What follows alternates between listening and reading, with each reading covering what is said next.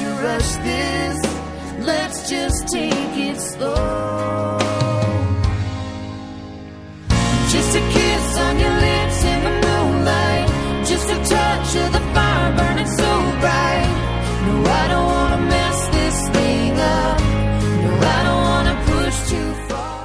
It was actually a surprise for us as well, because it all kind of fell into place last minute. That the first location that we were hoping for fell through, and so we just thought, we have a month off in January, let's see if we can pull this together. And honestly, it came together perfectly and was exactly what Chris and I have ever dreamed of. And it ended up being a very intimate and special weekend. So baby, I'm alright with just a kiss.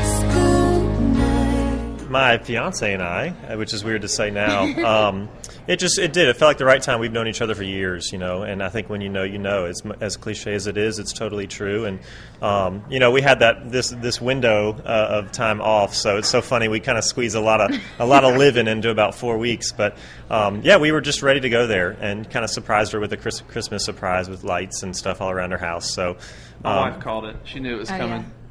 Yeah, a lot of people caught it. Well, we knew they've been betting on it. Yeah, we were. I made a lot of money on it. But it's funny that, like, I think with Dave, like you said, you kind of know when you know, and we always knew there was something there between the two of them, and I knew even they before would they come were back dating. around. I was like, Yeah, so it's really cool just to see all this, all the love in the air. Be the one I've been waiting for my whole